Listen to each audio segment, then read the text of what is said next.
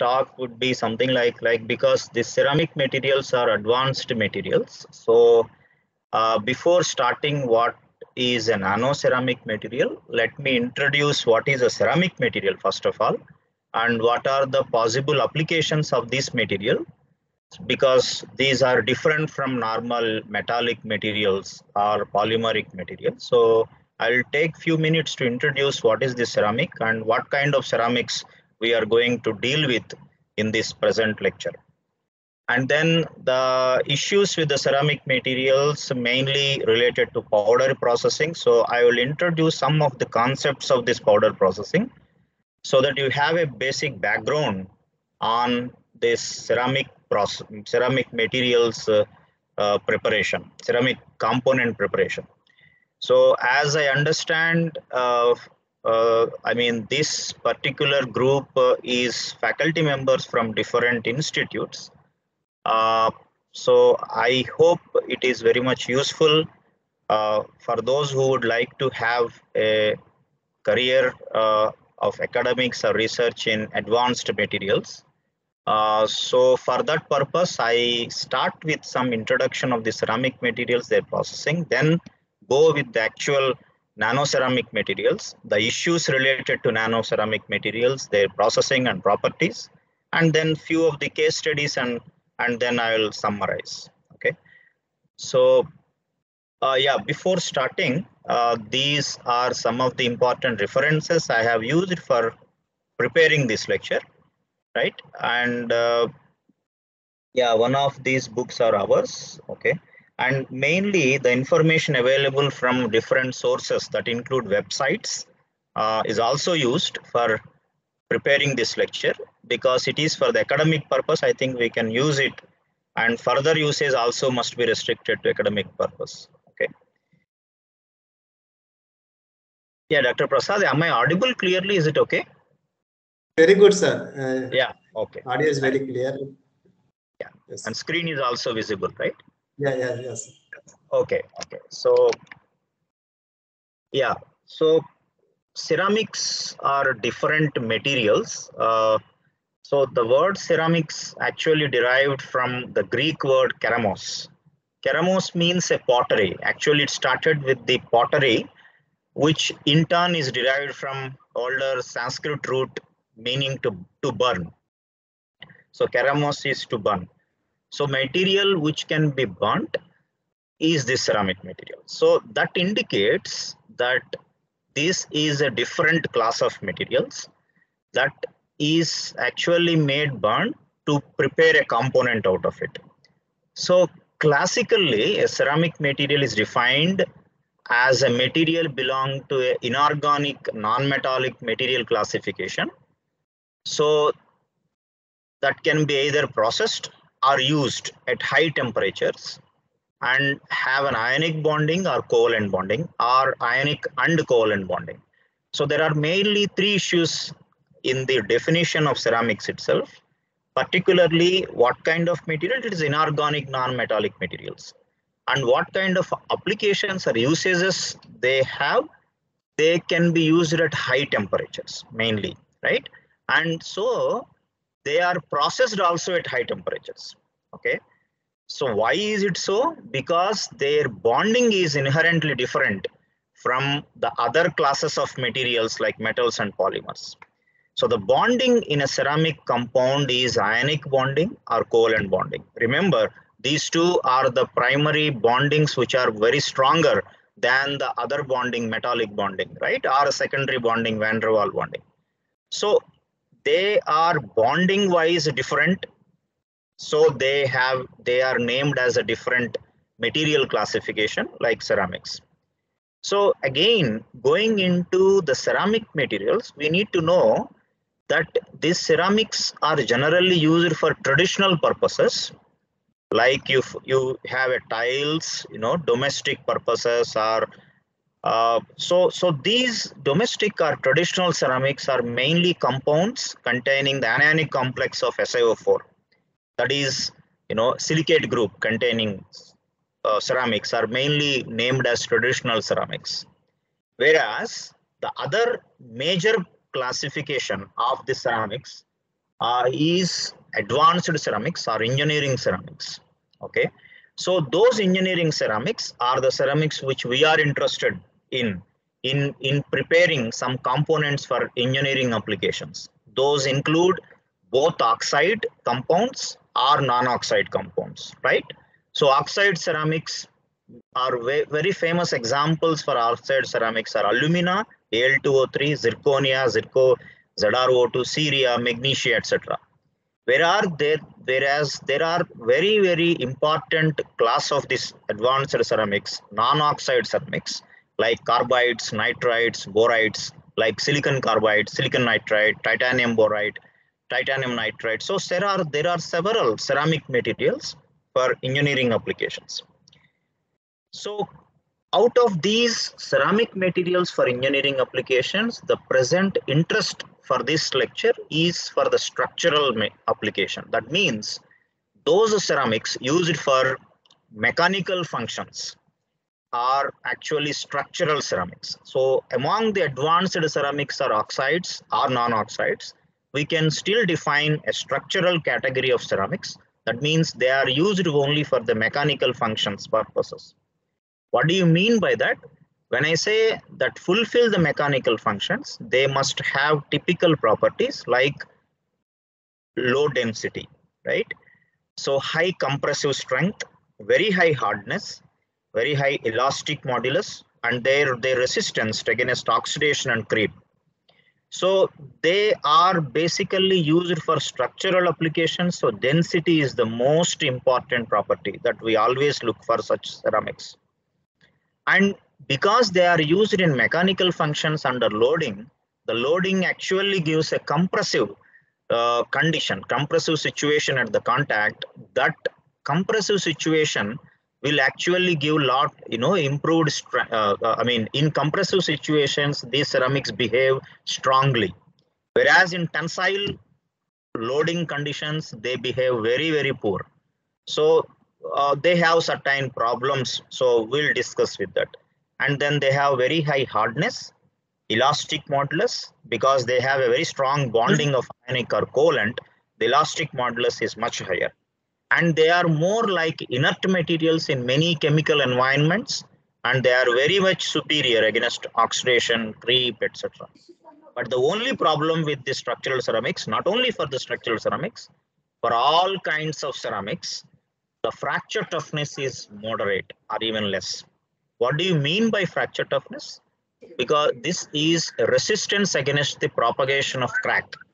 Okay, so they basically have a very less value of this fracture toughness, or in some ceramics, their moderate fracture toughness.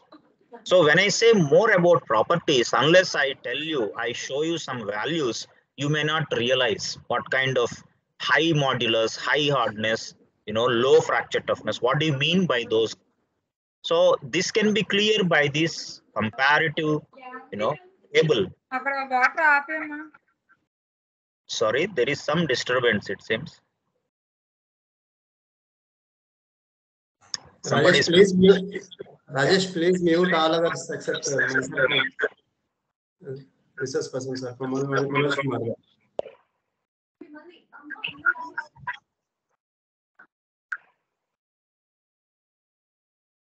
Okay, thank you.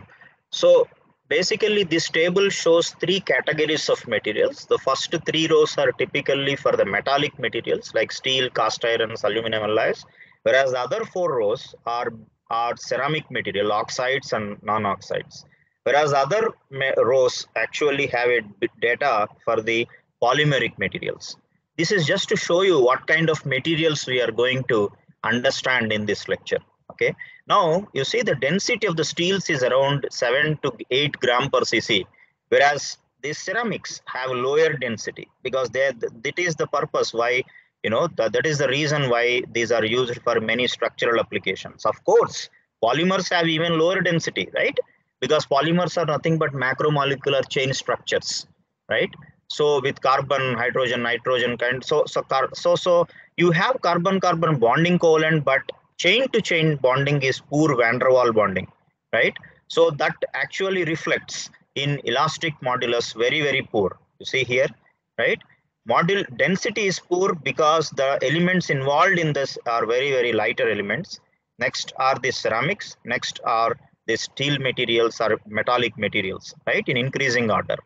Whereas elastic modulus is much higher for ceramics because they have a covalent bonding or ionic bonding. Next are the metallic bonding materials like metals, and then the polymeric bonding materials. And you see the Vickers hardness in gigapascal. See, the higher hardness is only for the ceramic materials, something like 9 GPa for a typical steel material. You see 19 or 20, something like more than two times, right? So we are talking about a material which have such a higher hardness. Okay. So, and then the toughness, thermal conductivity, you can see the range of thermal conductivity. Some are poor conductors, whereas others are moderate conductors of heat. Whereas metals, of course, have a higher values of thermal conductivity and polymers low. So, and then remaining is this toughness, right? So toughness is much lower than the metallic materials because of the deformation, negligible deformation characteristic. Toughness is very, very less. And then metals have lower, higher toughness value, almost 10 times more than the ceramics toughness. Okay. So this is the overall idea of ceramic materials and the kind of properties they have. So we have a separate set of applications in which nano structured ceramic materials can give you a overall benefit. Okay. So before introducing such nano materials of ceramics nature, then let me just give a brief overview of applications of such ceramics. So I just collected from different sources of alumina, that is oxide ceramics or non-oxide ceramics, alumina ceramics, oxide ceramics, right? So they are used for many applications like cutting tool inserts, ball bearing applications or hip replacement system. You have this ball made of alumina, right? And this is the femoral, femur bone. Like this is the longest bone in your body, right? And then this is made with the metallic materials like stainless steel or titanium alloys, but this ball material is made with the ceramic material, alumina, because of the good properties in your body environment and also very high hardness and abrasion resistance. It has a tremendous application in the zip replacement. You see the other part of this overall cup kind of thing. Here you have a polymeric material, ultra high molecular weight polyethylene. So this is a classical example of metal, ceramic, and polymer all together made a system of HIP, that is a hip system, right?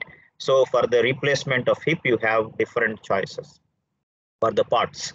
Another oxide ceramic like micro gears applications, ball bearings, dental crowns.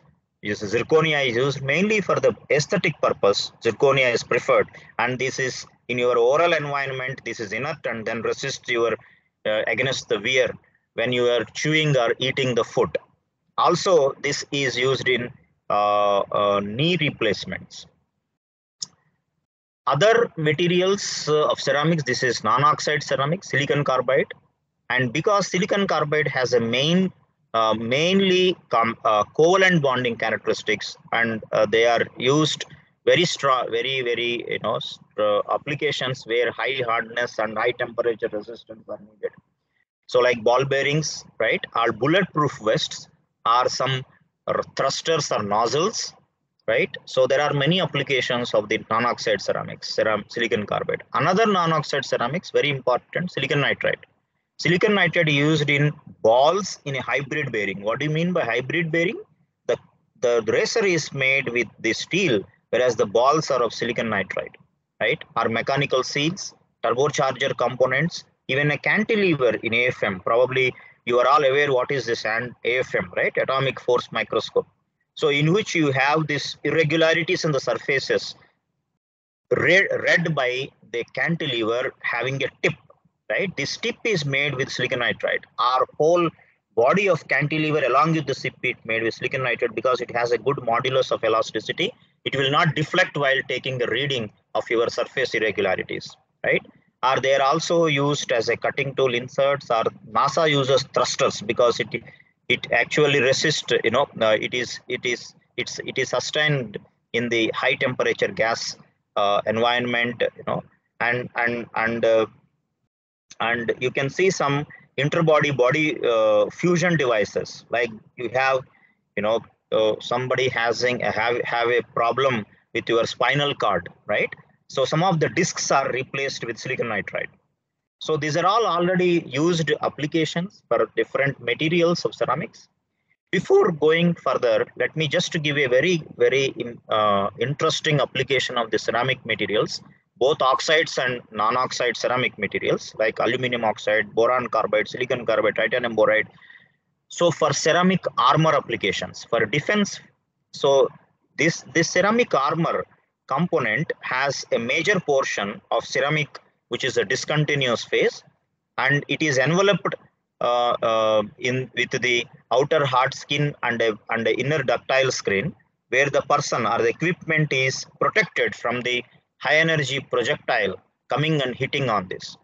The purpose of using the ceramic portion is extreme high hardness is required, because when the material is, this projectile is coming and hitting with a very large amount of kinetic energy, the energy has to be dissipated, right?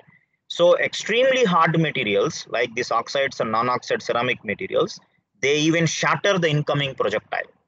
So the projectile will be deformed or shattered because of the very high hardness. Hardness is something like 20, 30 GPa. P4C has hardness more than 35 GPa, right? Something like very high hardness. So this projectile will be shattered. Even if there is some energy remained, that will be used for immediate cracking and fracture of the ceramic material, because they are extremely brittle, right? So energy absorbed by the ceramic material. The equipment or the person wearing this bulletproof vests kind of applications, these persons or equipments are safe, right? These are some of the photographs of silicon carbide based bulletproof vest component. Just before closing this application part, let me just give a very interesting application where the ceramics are only preferred. No other material can be preferred. So this is in aerospace, right? So you see, this is a spacecraft, right?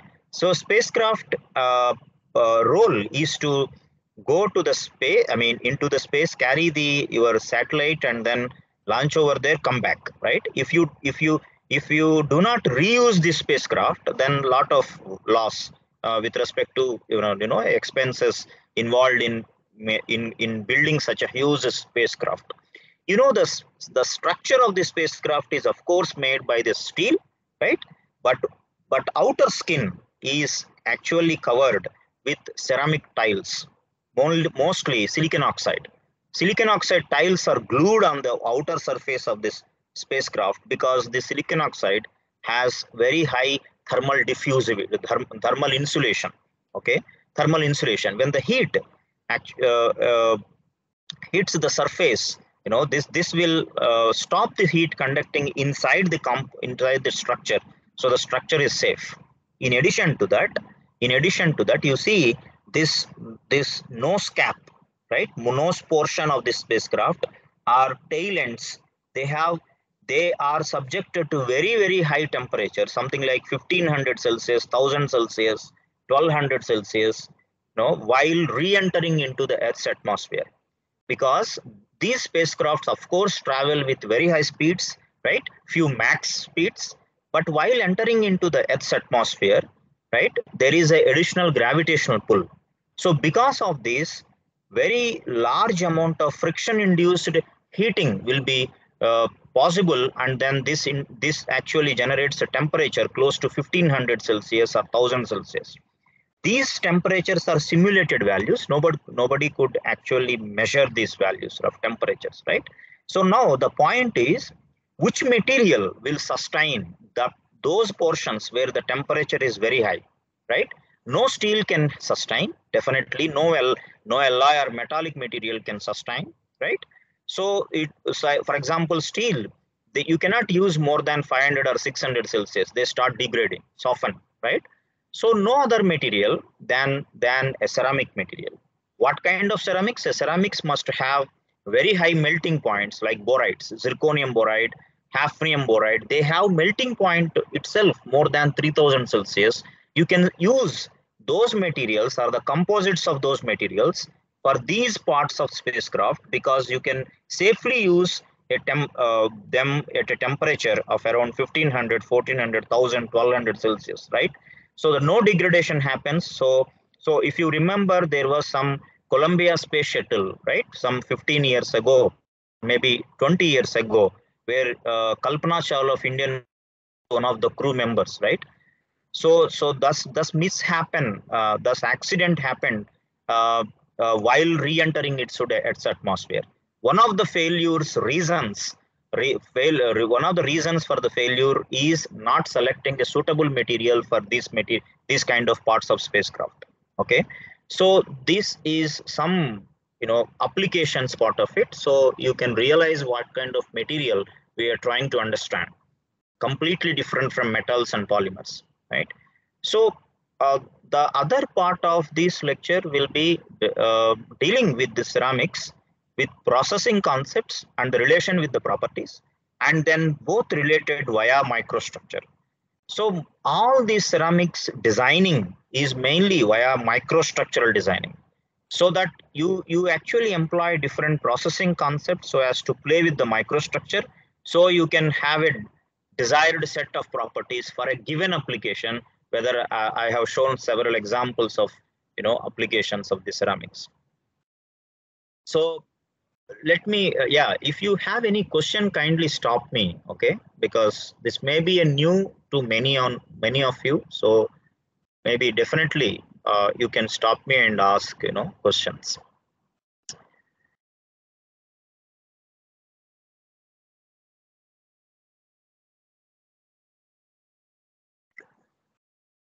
Yeah, if there is no question, maybe I can further, I can go ahead. So processing of ceramics. So how do you process a ceramic component? This is very important issue because the major application of ceramics is high temperature applications, right? Why? Because that those ceramic materials can sustain in high temperatures. Now the same problem of high temperature sustainability, stability, makes them very much difficult for the fabrication of those components. The same characteristic of high temperature stability makes conventional fabrication routes unsuitable for ceramic processing. What kind of conventional you are talking about? We are talking about unconventional fabrication routes that use for metallic materials or polymeric materials, right? So like your forming, extrusion, forging, even casting, solidification route, right? Why they are so unsuitable? Because the temperature that you require for melting is itself very high. So forget about casting, right? So you cannot do, because in an industrial practice is very difficult to maintain such high temperatures. You need to first of all melt it, and then uh, make them solidified to get a component shape. So what about other routes like forming, extrusion, forging? Because they are so brittle, you cannot make a shape out of it easily. So they are unsuitable for ceramics processing. Okay. So just give me a second. Okay. I'm just interpreting.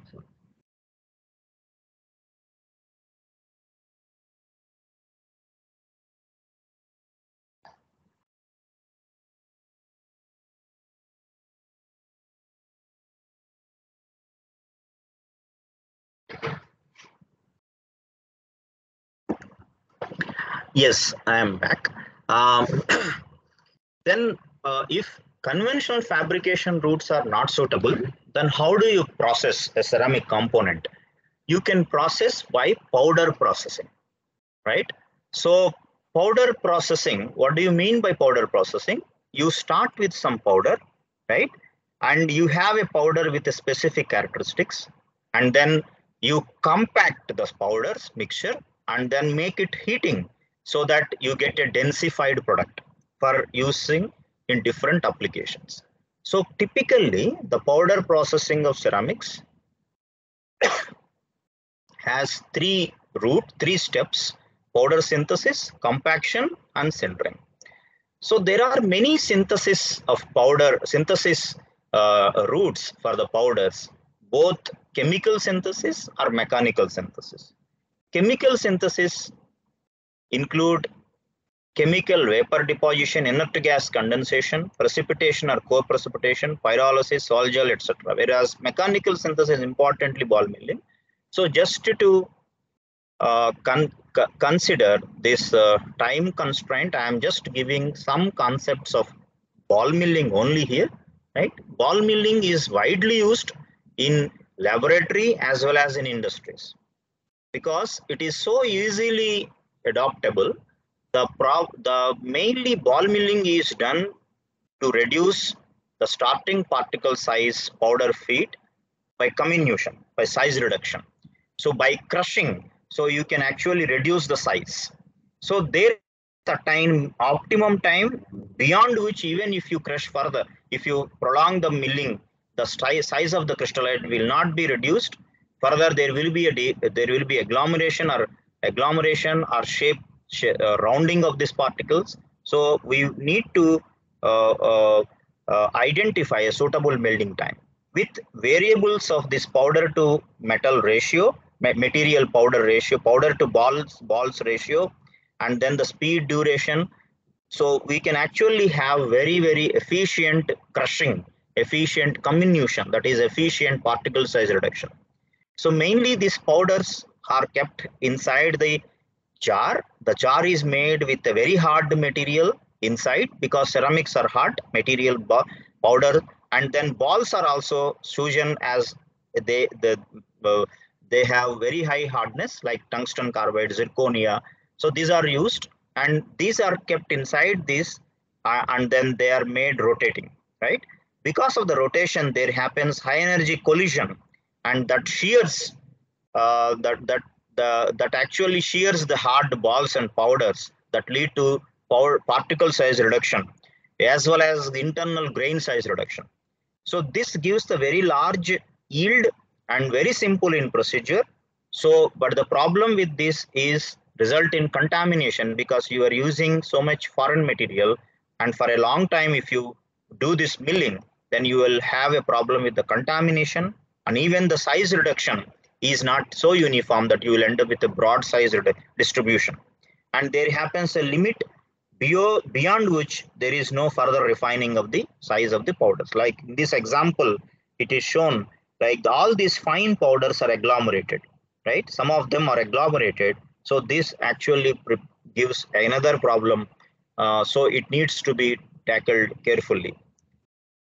The other other part of the other step of this powder processing is compaction. That means you need to compact the powders. So powders are pressed into desired shape. You have a die cavity of desired shape of the die and you keep these powders and then press it. Pressing can be done by hydraulic way or some normal mechanical way to get the compact. The compact is named as green compact because it is not heated. It is before the heating. So it is, the compact does not have a good strength that can be directly used in applications. Okay. So it is basically sufficient to handle this shape, but not for using in the actual application. So compaction can be done without heating or with heating. When I say with heating, the temperatures are not high as you are heating to high temperatures in sintering. Okay, this is simply for making as many particles as possible for a single particle, the coordination number to be very high. So you will have a just contact between the powder particles. They make a shape, nothing more than that. And they have a very poor strength. But unless you handle this state of compaction, you will not have a proper sintering. So you will not have a proper densification and strength in the final application. That is why it is much useful, much important step, the compaction. Compaction That high temperature is also possible. That high temperature has a limitation, as I told. So for simply, if you understand the compaction, like if you are keeping the powder particles in a die and close this die cavity with punches, upper and lower punches, and then apply load, right? So because of the application of this pressure or the load here, so you act for compaction. What do you mean by compaction? The loose powder particles are made compact, right? So you have the porosity reduced to a large extent here, right? Porosity is nothing but the empty space between the particles. So they are forced to have a contact with the other particles. The coordination of number of each particle is increased tremendously, but they are not bonded. Please understand, they are just connected, they are not bonded. So that is sufficient only to have a shape, nothing more than that. So once the compaction is done, then you can eject it, right? So it has basically filling the die cavity with the powder by feeding system, initial and final positions of the upper and lower punches while pressing, compaction, and then ejection. Okay. So once you get an ejected compact of this powder, you have a shape, nothing more than that. So we'll see how this can be further increased in strength later in centering part. But let me tell you, the cold isostatic pressing is very, very famous compaction technique used for materials of ceramic. Because this is a unidirectional pressing, if you can apply the pressure in all directions, isostatic pressing. So isostatic pressing can be done by wet bag or dry bag method. Wet bag means you keep the compact in a rubbery kind of material inside the fluid, and the fluid exerts the pressure in all directions, and then it wets the bag of this flexible bag, so you get a shape of this powder. Okay, whereas in dry bag isostatic pressing, the only radial pressure is applied between the flexible mold and the rigid shell. There is a rigid shell here, while the bag can rest on its top or bottom surfaces. So there is this is resting on here or here. So this rigid core is again exerting some pressure on this, while this fluid air surrounding this is exerting pressure on the other side. So you have a dry bag or a wet bag. Both are used in many applications. So with this isostatic pressure, so you can actually obtain uniform density within the compact of green. Okay, so pressure applied is few hundreds of megapascals. Okay, whereas the pressure applied in normal unidirectional compaction is few tens of megapascals, not more than that. Okay, so this few hundreds of megapascals applied on this bank results into a very compacted, very much compacted shape of this powder compact. So you can get the desired shape green body without any density gradient. Here in the previous case of this normal compaction, there can be a density gradient because there is a unidirectional compaction and there happens a friction between the die material and then the powder, or the punch material and then the powder. So as the distance from this upper punch surface to the lower punch surface, the distance is you are traveling from this to this along this compact thickness. There is a pressure distribution because of the losses incurred with respect to the friction, right? So you will not have a uniform density mainly in this kind of unidirectional compaction, while you can have a uniform density by applying pressure in all directions, so that isostatically, so you get a uniform density. So high pressures are applied isostatically, so you get desired shape without density gradient. So this is mostly used compaction technique than this normal compaction for many engineering applications. Okay, for laboratory purposes we use this or this. For mainly engineering, for industrial practices, this is mostly used. Let me now give you a brief idea about the most important step in processing such ceramic powders. This is sintering. What do you mean by sintering? It is simply heating.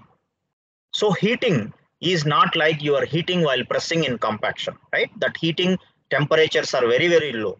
While in sintering, the temperatures are much higher. What do you mean by that? You mean the temperatures are much higher, like at least more than half of the melting point of that material of powder. Okay, melting point is in absolute scale. When you heat such compact, right? You have some compact, you heat it you keep it in a crucible and heat it in a furnace, right? So what happens? There is a consolidation of the loosely connected powder particles and finally giving a densified product. So sintering basically refers to the process of consolidation of porous powder compact to a dense non-porous solid by heating to a temperature at least more than half of the melting point. By doing this heating, you are actually triggering the diffusional mass transport. You know, the diffusion is a high temperature process, right? Temperature and time dependent process.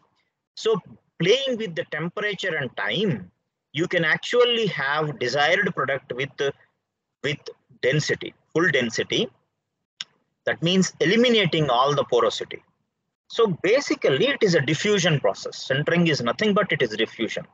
What do you mean by diffusion? Motion of the atoms, right? Atoms move from one location to the another location by moving across the particle surfaces inside the grains. So you are actually making them bonding. So the bonding is called metallurgical bonding. Grain to grain bonding is so strongly bonded that it gets a very, very high strength. What is the difference between the normal pressing at high temperature and sintering? The temperatures are so different. In sintering, the temperatures are so high. Some ceramic materials, they require sintering close to melting point, like 0.8 or 0.9 times of melting point of material. Okay, so this is basically a process due to the motion of atoms, right? Because by the word of diffusion, so you can understand this is a motion of atoms. So the motion of atoms actually occurs at high temperatures and reduction in the surface energy associated with the particle.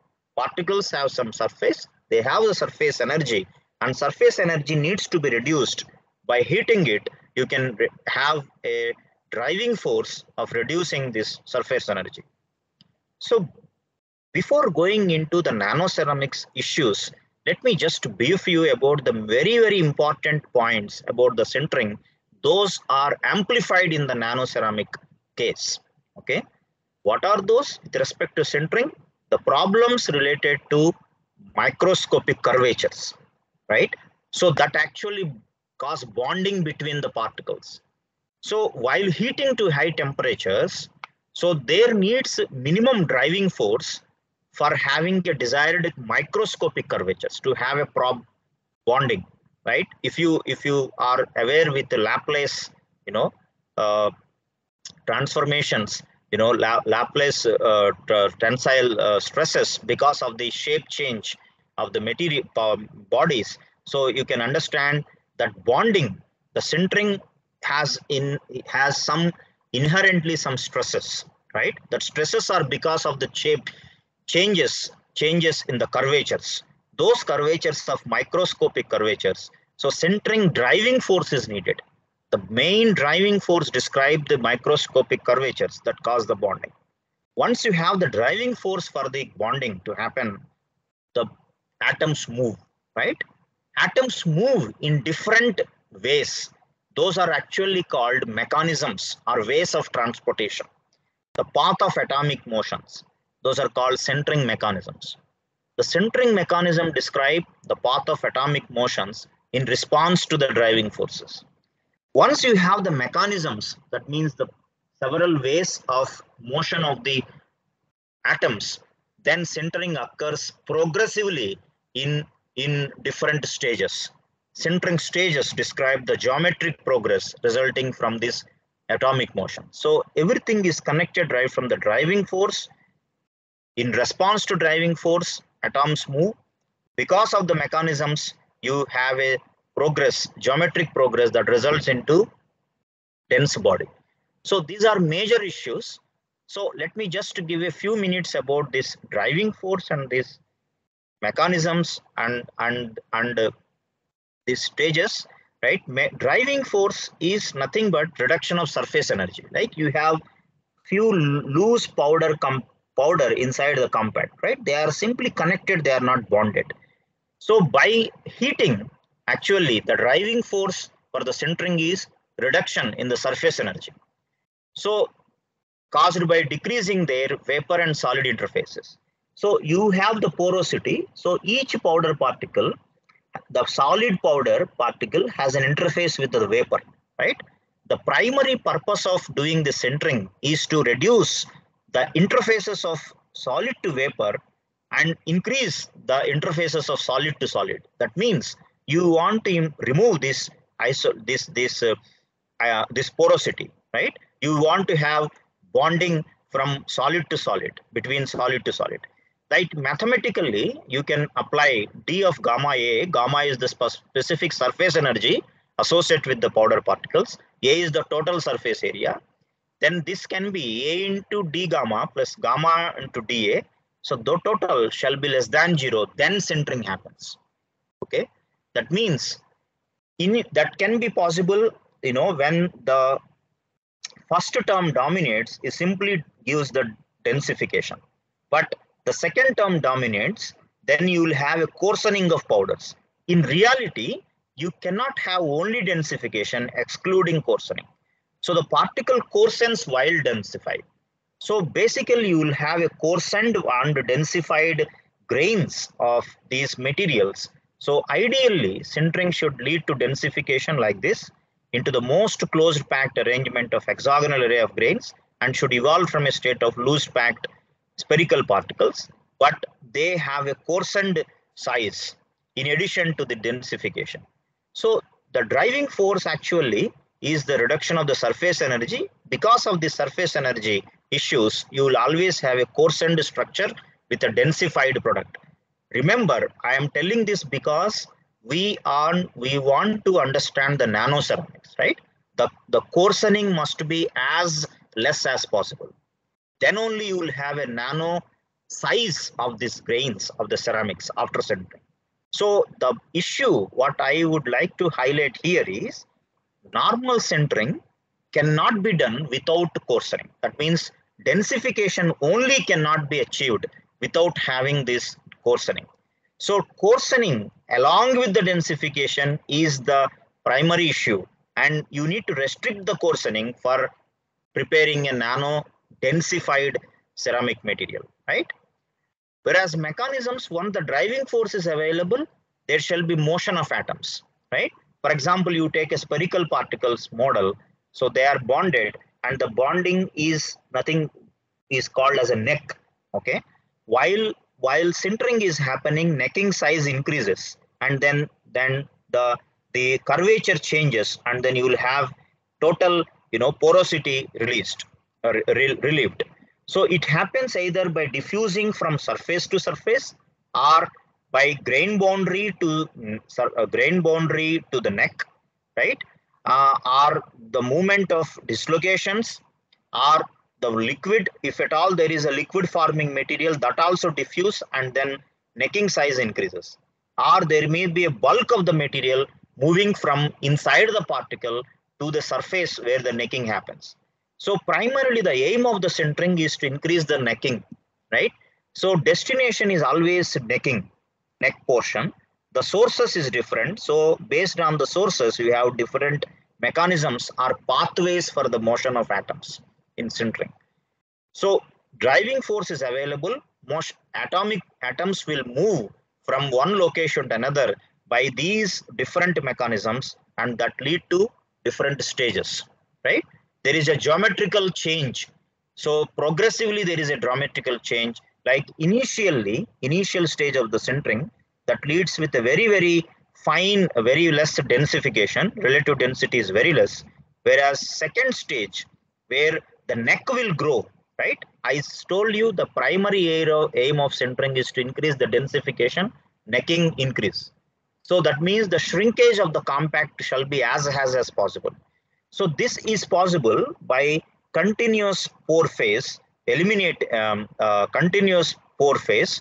So finally, when it enters the last stage of sintering, this porosity will be isolated and then removed. And here the growth of the grains will be much larger, whereas intermediate stage densification is higher than the growth. I told you sintering sintering is possible along with this densification along with the grain growth. So if you can catch a point here, you can play with the sintering cycle in a such a way that this final stage can be as less as possible so that the grain growth can be reduced. But intermediate stage can be as high as possible, or as long as possible, so that densification is more. So then you will end up with a dense but restricted coarsening of the product in nano ceramics development, right? So this is example of glass spheres, right?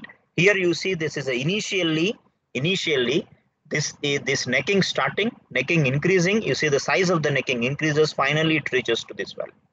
So smaller is the size of the initial particle, faster is your densification. You require less time for densifying the same particles, but with a size less compared to the particles with a larger size, right? So this is some relation for understanding the time required with the size of the particles. Lesser is the size of the particle, lesser is the time required for sintering to a desired level of density. So with this, you can actually have one point again. For producing a nano ceramic material, you need to restrict the grain size. That is why you say nano, right? The size of the grain is as nano. So, but densification must be done to a higher value, close to 100% or 99%. So how do? You can actually increase the sintering rate. You can reduce the sintering. So initially the size of the particle must be as low as possible. Then you can actually complete the process of sintering in less time. Less time, less possibility for the coarsening, right? I hope this is clear from this understanding. So I told you the diffusion can also happen via liquid. That means in addition to the solid particles of ceramic materials, sometimes you add some foreign material which will be melted while heating to a higher temperature. For example, silicon carbide, heated. Here there are some example. Titanium carbonitride with the nickel. Nickel is low melting material because it is a metal. Titanium carbonitride is a higher melting point material. This is a ceramic material. Ceramic with some amount of metal. Metal will be melted while heating to a high temperature where sintering happens, right? So when you have a melt of metal, then you have this liquid in interface with the solid of the ceramic powder or vapor, right? The porosity. So there happens very interesting phenomenon that liquid provides a braze that bonds these grains together, so with a faster diffusion rate. So this sintering is called liquid phase sintering. Otherwise, it is by default normal sintering called solid state sintering, no liquid available. When liquid is available by this type of material like tungsten carbide cobalt. Cobalt is a metal which melts at lower temperature, so it melts, and this liquid will wet the particles of solid tungsten carbide, and then the diffusion happens fast. So the particles of tungsten carbide are brought closer, so there happens easy diffusion, and then there you will have diffusion easily, right? So by selecting a proper material for liquid phase forming material, you can have a proper liquid phase material to get a good density. So that requires essentially wetting of this liquid to the solid, right? The liquid must spread over the solid grains. So basically you have all this sintering possible with solid state sintering or liquid phase sintering. And mostly all engineering applications, when and where possible, liquid phase sintering is adopted because that actually completes in a less time, requires a lower temperature, shorter time, right? So you have possibility for having a dense and restricted coarse and structure like nano. Okay. So these are some major concepts of liquid phase sintering, solid state sintering, and the sintering is the major step after compaction, right? And you have this sintering. If you control the sintering, you will end up with a tailored microstructure of this ceramic material, and that you require to have for developing a nano ceramic material. So now we are on a base platform where we understand what is ceramic material, what are the applications of those ceramic materials, and how the ceramics components are processed mainly by powder processing.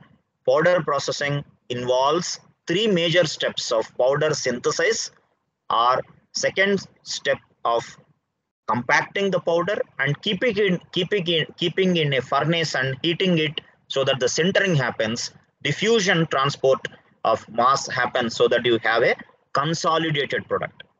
While sintering, there is always a possibility of coarsening while along with the densification. So you do not end up with a restricted grain size of the dense ceramic material. So, but the purpose of this lecture is to understand the nano ceramics. That means the size of the grains must be as low as possible, at least 100 nanometers or close to 100 nanometer. Then we call this is nano structured ceramic material. Okay. So now let me just go through the nano ceramics, right? That we know nano ceramics by definition. Nano ceramics are nano ceramic composites defined by Nihara, right? This is a famous scientist from Japan who actually pioneered the processing of nano ceramic composite materials. So where the definition, what he has given is more or less understood as a classical definition for a nano ceramic or nano ceramic composite material. What is the definition? Definition is you can call a material a nano ceramic or nano ceramic composite when at least one ceramic phase with length scale in one or more dimension in nanometer range. Nanometer range is less than 100 nanometers.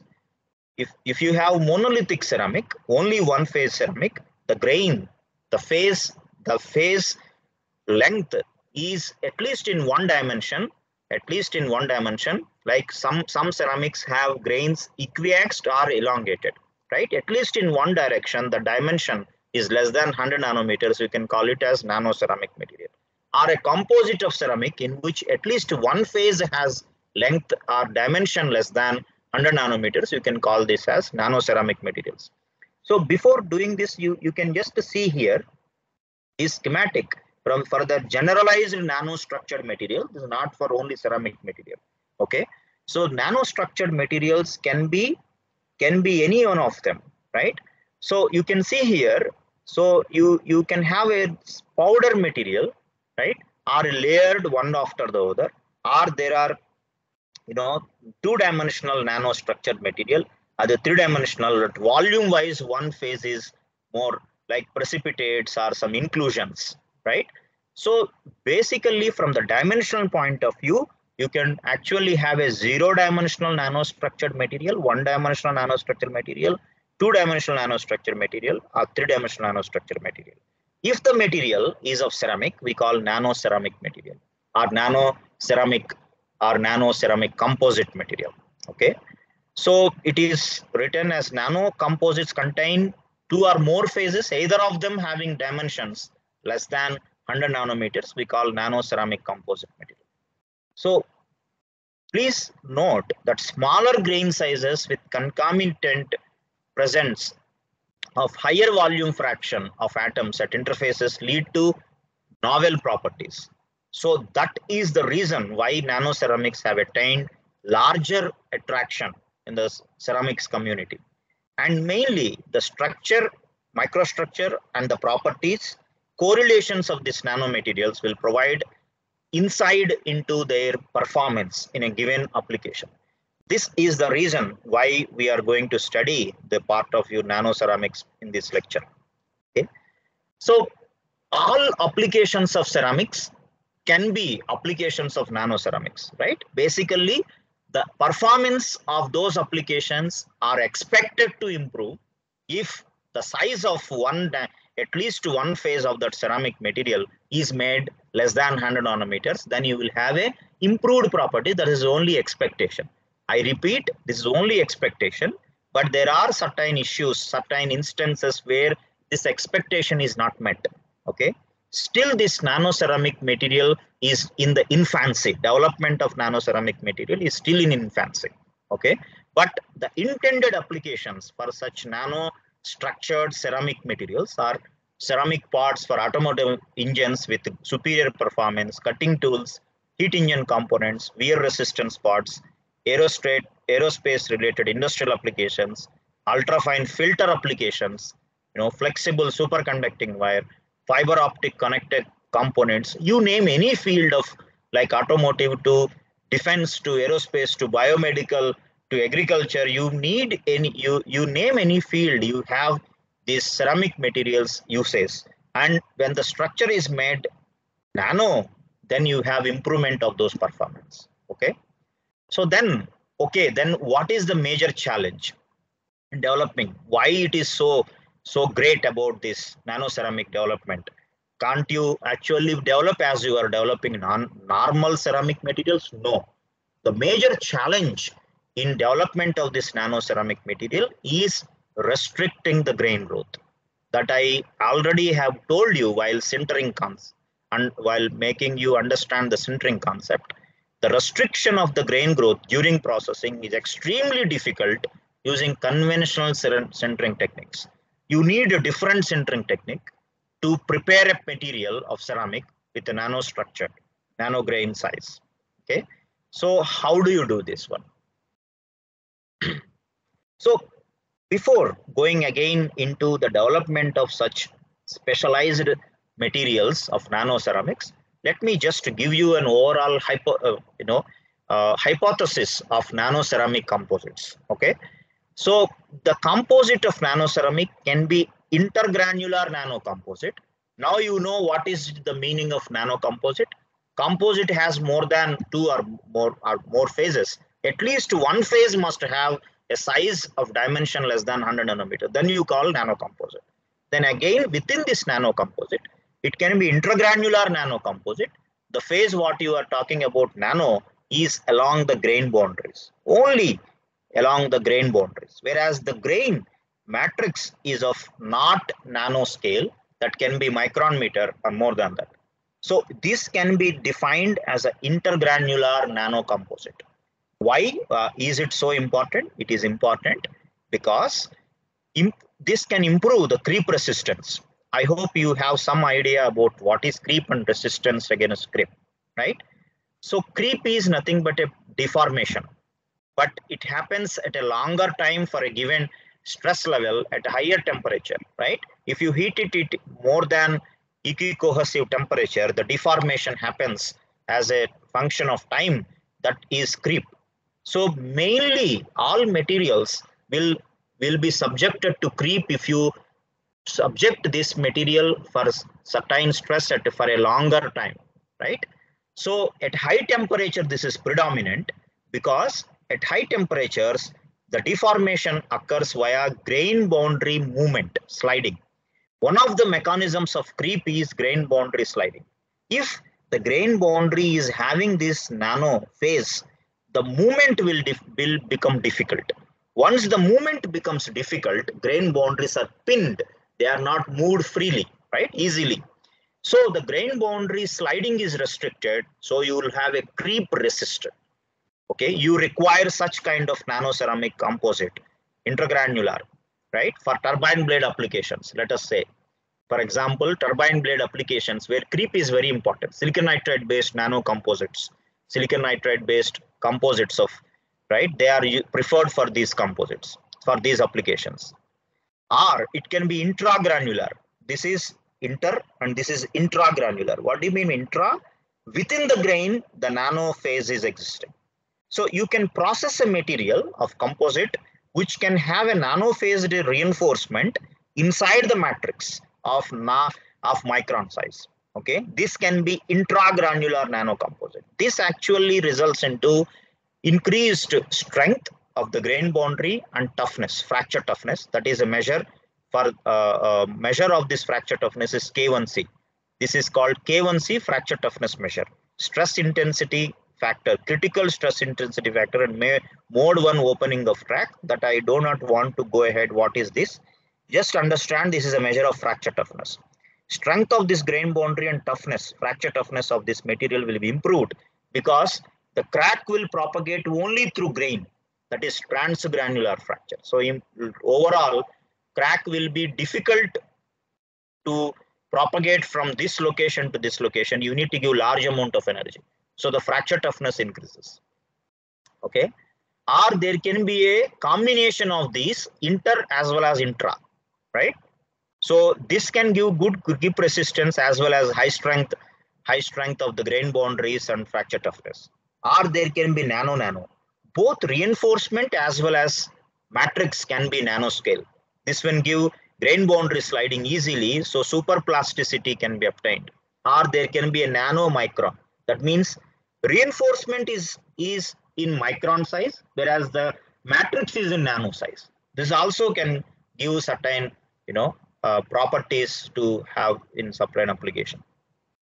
So with this preamble of ceramic nanocomposites, let me give you an idea of what are the major issues in processing these specialized materials.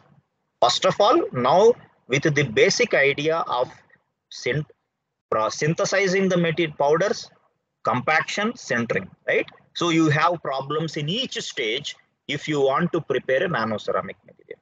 How is it?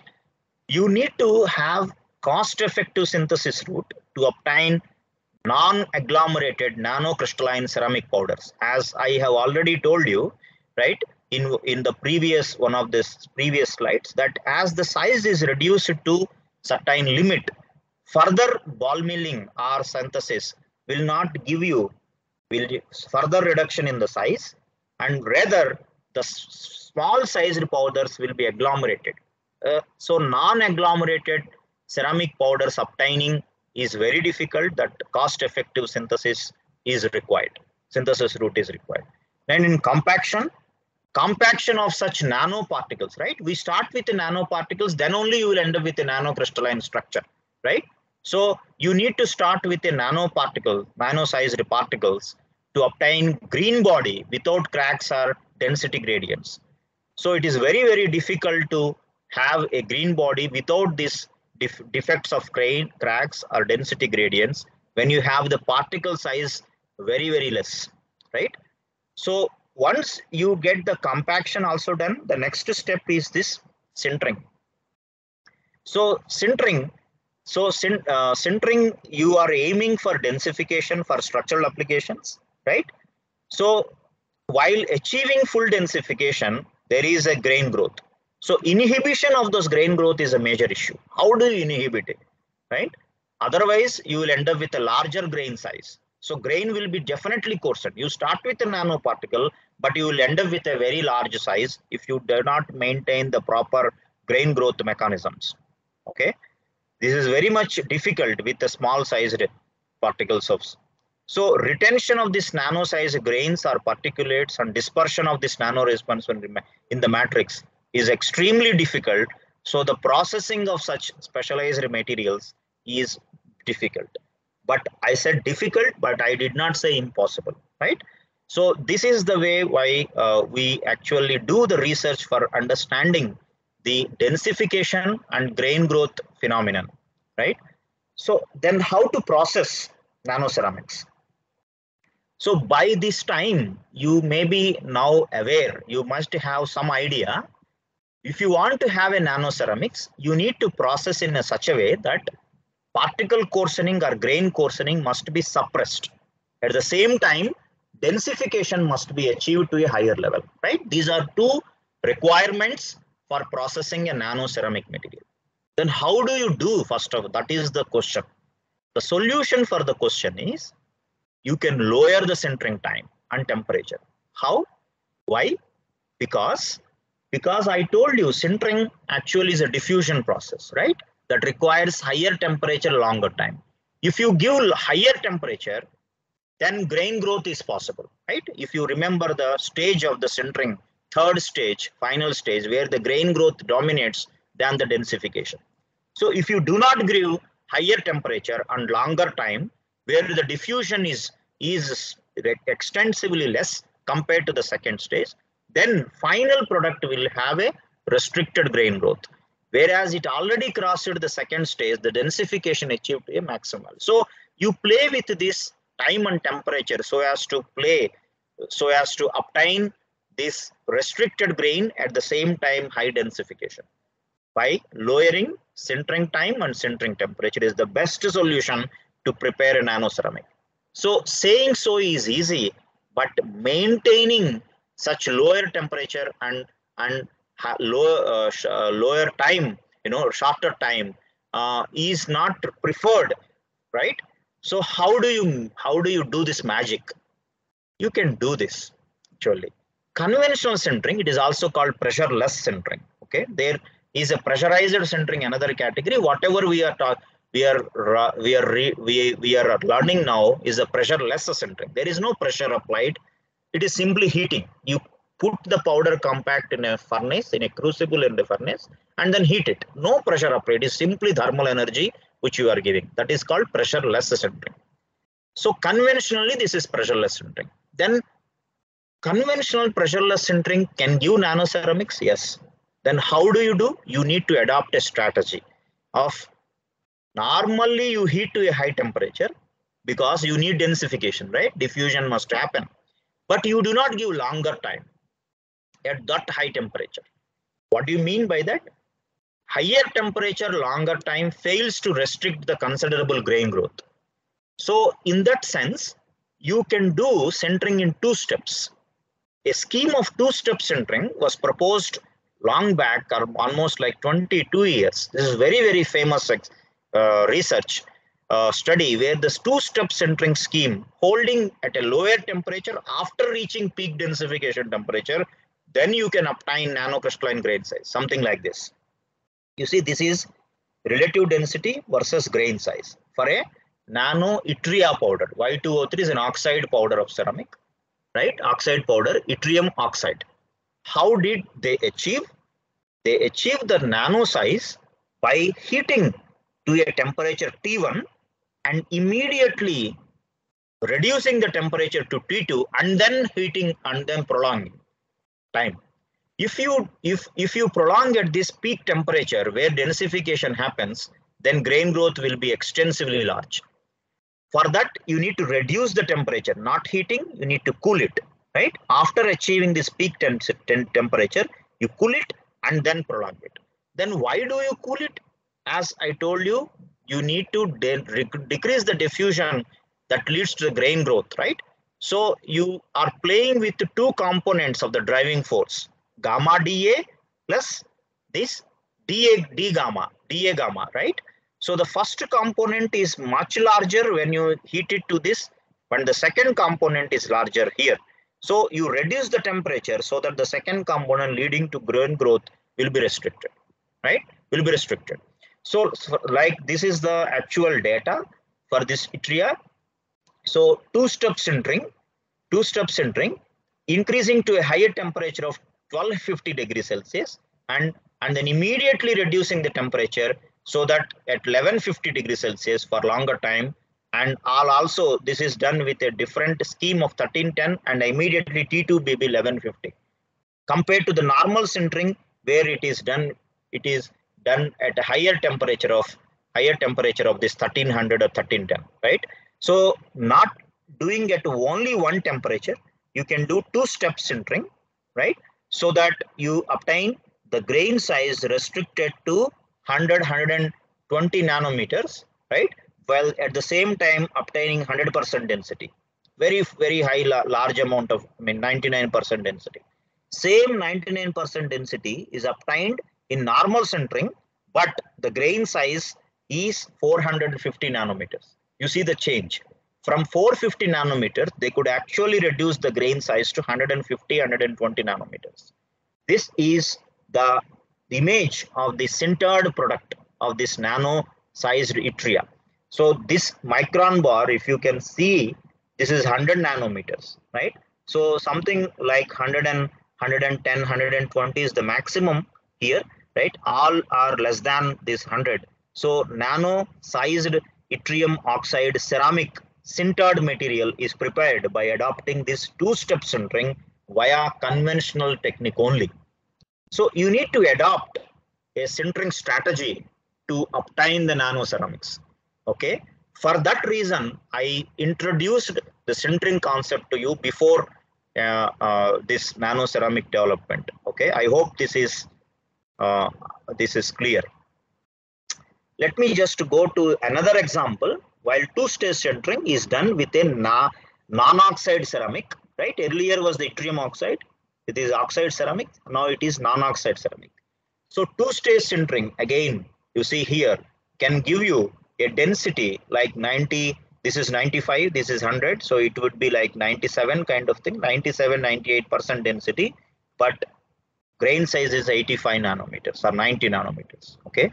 Whereas in normal one, you see 100, close to 150 nanometers. So two-stage sintering is beneficial in reducing the size of the grain, at the same time maintaining the higher level of densification. This is the image of the sintered microstructural image of the sintered material of silicon nitride. So this is also by two-step sintering. So is it the only solution by doing this specialized sintering strategy? No, you can actually have a different sintering technique itself. The normal technique is the conventional pressureless sintering, right?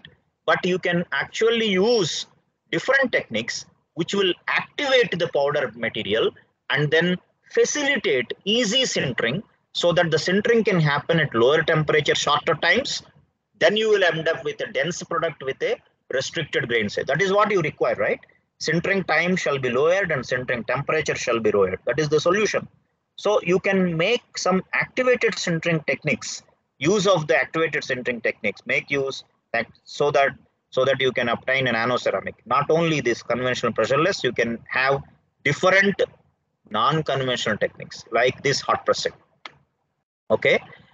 So, Dr. Prasad, do we have some time for the first session of 50 minutes, or it is? Yes, sir. First session time is completed. Completed. Okay. Actually, the session, part 2 session time, actually we are going continuously. Okay. So do I need to stop here for a break? Sure, sir. You can, for your convenience, as per your convenience, we can do it. Make it a break. Yes. So maybe we can have a short break also, not always 10 minutes. I think you let me know. I am here only. Yeah. It's okay, sir. For 5 minutes. Yeah. If all other agree for this, then we can go ahead. Yeah. Yes, sir. There are no complaints from the participants. So maybe that is okay. Okay. Thank you. So we'll start after 5 minutes. Yeah. Okay. Sure, sir. Thank you.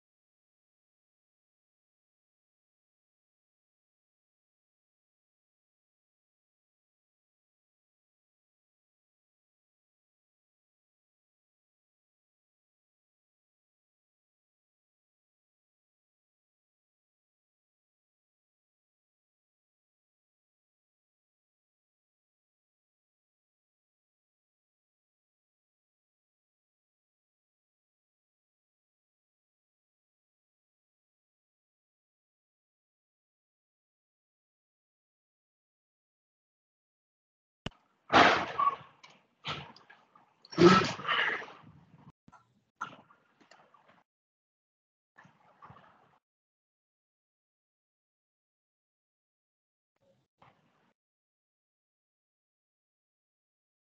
Prasad, can we start?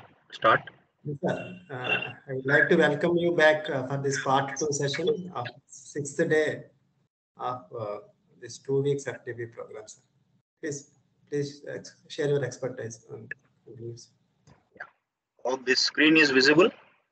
Yes, sir, it is visible. Okay.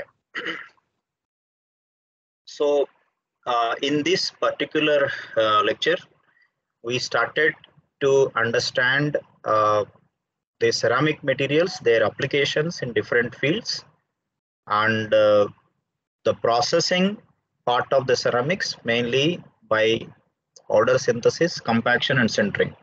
So all these routes, steps actually give some challenges when you want to prepare nano ceramics, right?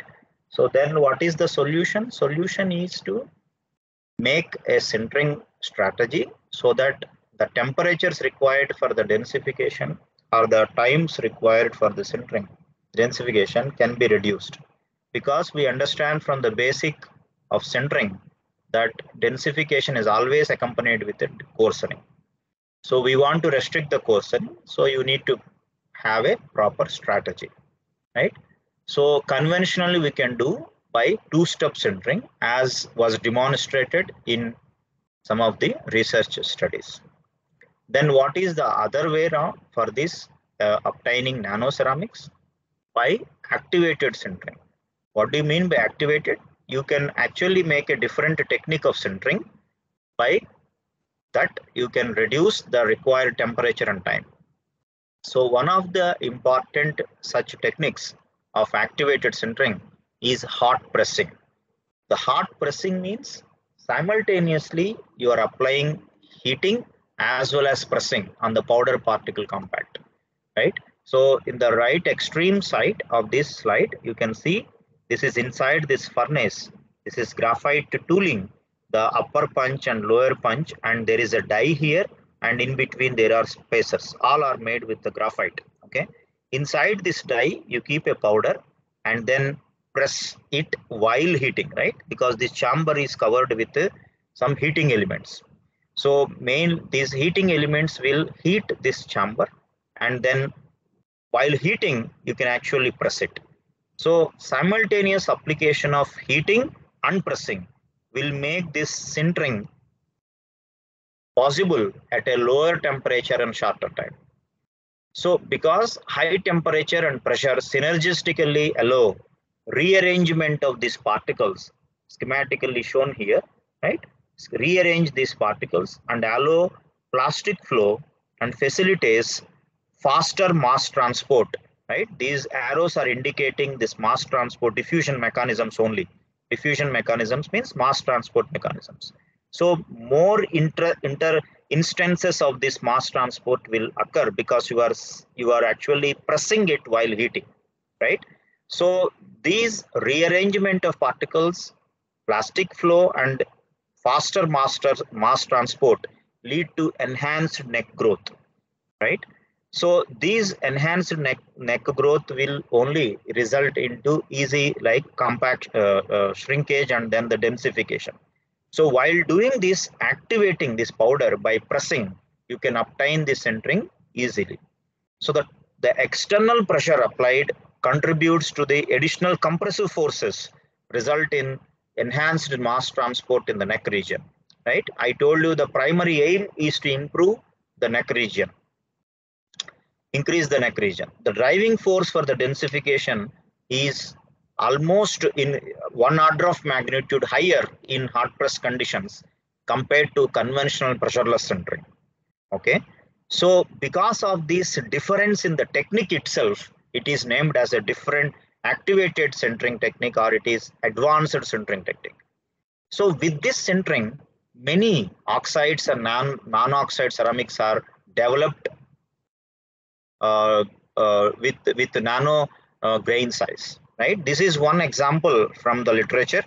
Like you can see, this is the microstructure after sintering of the silicon carbide.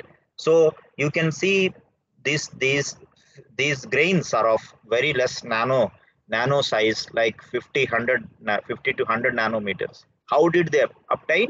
By obtaining again the two-step sintering via hard pressing. Like you can see here, grain size versus sinter density percentage, right? So so you have this conventional sintering and the two-step sintering. In between, this is zero time sintering without giving any time after peak temperature. Okay, so the strategy, the sintering conditions are given here. Conventional sintering, so at at the sintering temperature, longer times of 8 hours almost, right? So zero time sintering, no holding, just heating. Whereas heating to a higher temperature, immediately decreasing the temperature and then holding. 1650, 0 hours followed by 1500, 8 hours. Like that, you take different samples and finally you have this density variations. You can see the density obtained by two-step sintering is close to 100%, whereas the grain size is less than 40 or 30 nanometer, right? Whereas the same with the conventional sintering gave very large grain size. So hard pressing is done at few tens of megapascals. This was done with few tens of megapascals at high temperature. The pressure relation the information is not given here. Okay, so this is heat treated powder with hot isostatic pressing. You have seen cold isostatic pressing where there is only compaction. Hot isostatic pressing means the centering. In addition to only one directional, instead of only one directional pressing while heating, you can actually apply the pressing in isostatically all directions, same pressure applied at the same time heating, right? That is called hot isostatic pressing. So, and hot isostatic pressed nano silicon carbide ceramics is shown here. Now, sintered material has dimension this micron bearer need 100 nanometers, so you can see less than 100 nanometers phases here. So features here. So now you can see this next right side plot actually shows the hardness versus the d power minus 0.5. This is actually d is the average grain size. So with varying conditions of this hot pressing, so they could have these people could able to obtain different grain size. Now d power minus half, right? So that means as the grain size is reducing, this is reducing direction, this is increasing direction, right? So as the grain size is decreasing, the hardness actually increases. So how is it so? Any idea? Anybody can tell what is the reason behind this?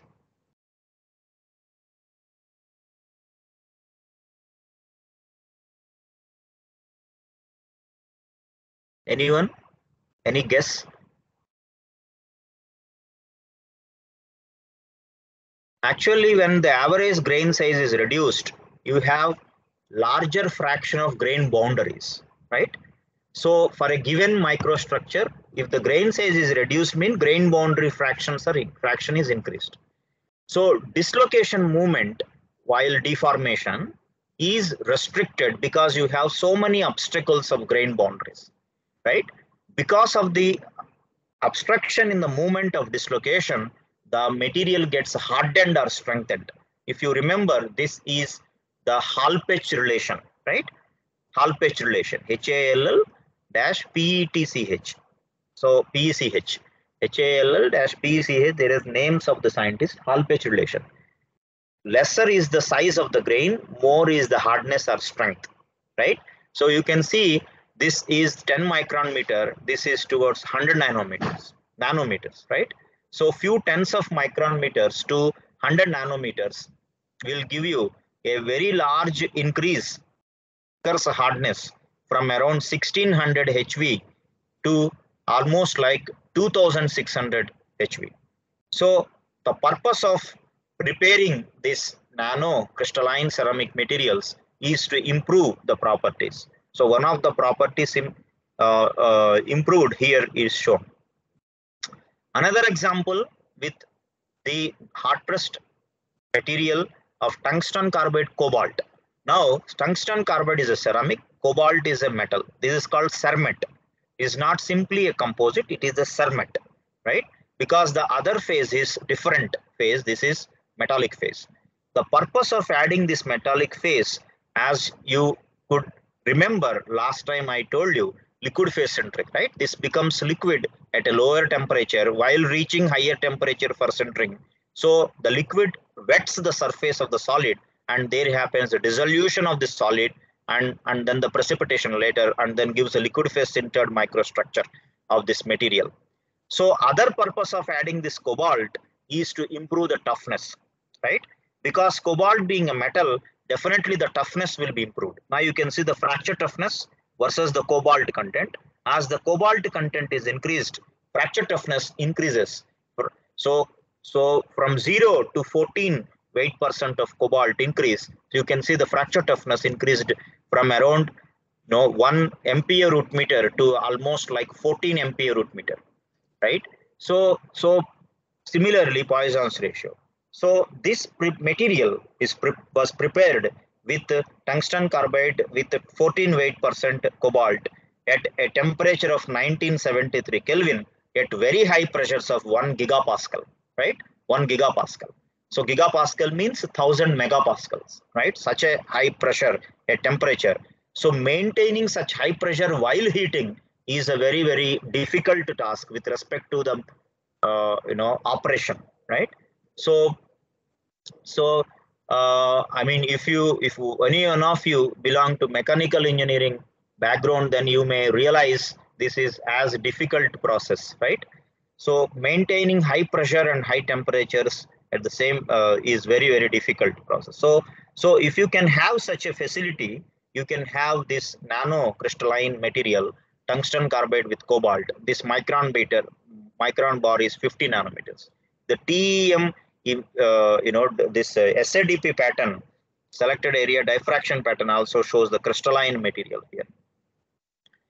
So the one property that is improved by preparing this material with varied cobalt content with lower size of the ceramic is the fracture toughness improvement. Okay, so let me give you a very, very famous research study of nano composite. If you remember, in the beginning I classified these composites of ceramics, right? One of them is a nano. What do you mean by nano? Both matrix as well as the reinforcement are in the nano size, right? Now what is so great about such composite? Now you see here the silicon nitride is the matrix, silicon carbide is the reinforcement. That means nano sized silicon carbide particles are added into the matrix of the silicon nitride, so you get a composite of nano silicon nitride silicon carbide composite. How did you prepare?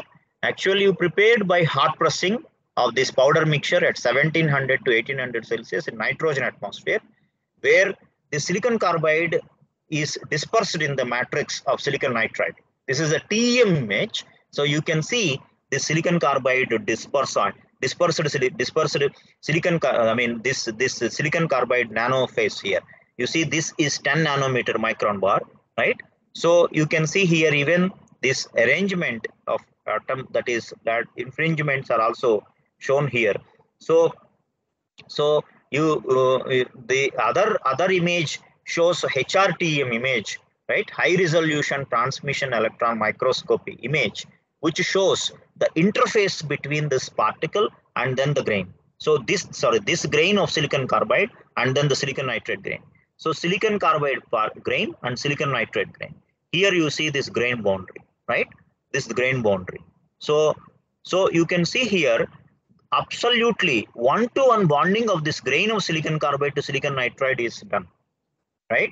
So you actually see here there is no grain boundary phase. So there is no impurity phase between this grain. When there is no impurity and there is a direct bonding of this silicon carbide reinforcement phase grain to silicon nitride matrix grain, that means a very, very strong bonding, isn't it?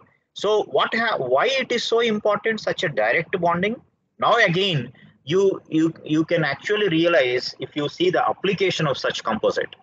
This composite is applicable in creep resistant component material components, right? You can see creep happens, as I told previously in one case. One of the mechanisms for the creep is by grain boundary sliding or cavitation. So those are caused by the softening of this grain boundary.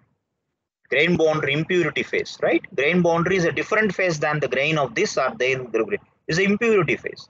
So this softening of the grain boundary phase does not occur here because there is no such grain boundary impurity phase here.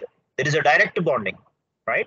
If there is no impurity phase, such a strong bonding will not degrade this temperature even at a higher temperature. Degrade this material even at a higher temperature.